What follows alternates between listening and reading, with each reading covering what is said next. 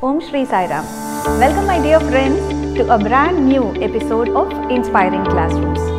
Today, let us step out of all these walls which are binding us and sit in the lap of nature and learn the lessons.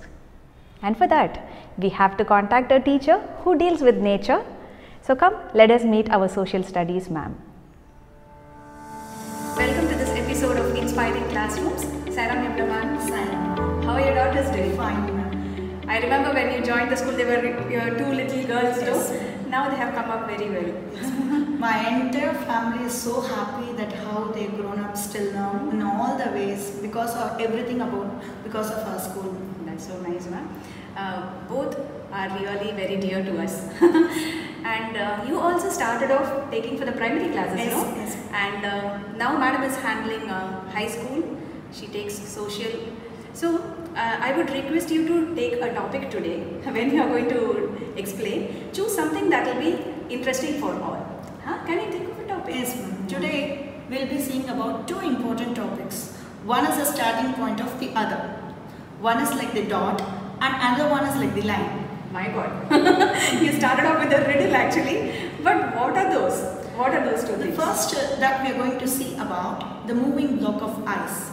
S. It's glacier. The second one that we are going to see about river.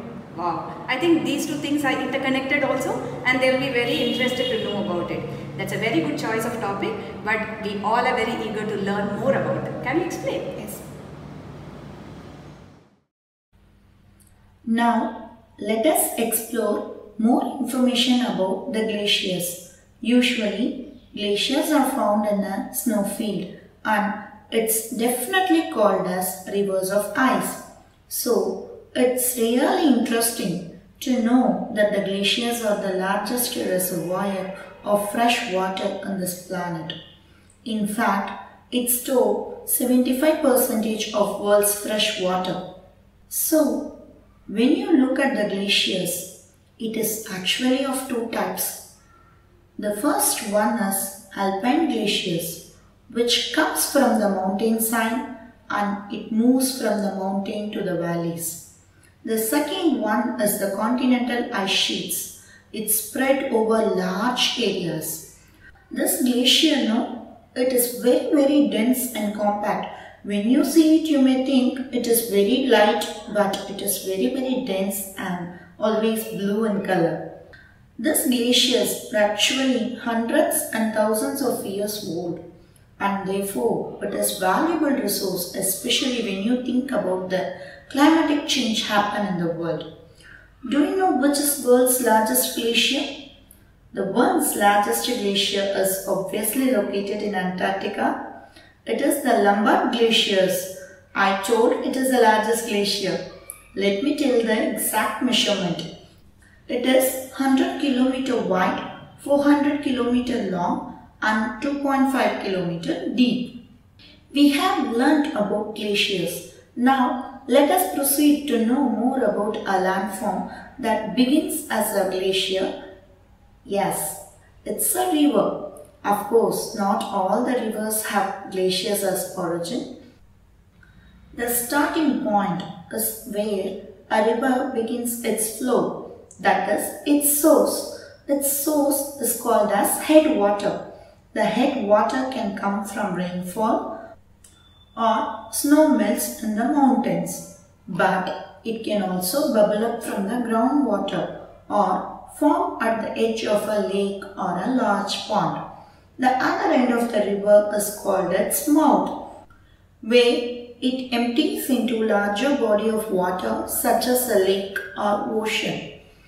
The water that flows in the river is fresh, meaning that it contains less than 1% salt. Humans use rivers for irrigation in agriculture, for drinking water, for transportation, to produce electricity through hydroelectric dams and for leisure activities like swimming and boating. Ma'am, your explanation was very apt. I'm sure even the primary kids understood what is a glacier and river. But of course, none of our classes will become complete unless we incorporate a value. try to tell a value which will be very small and very simple so that our children can directly take and apply it in their lives. Okay? Sure.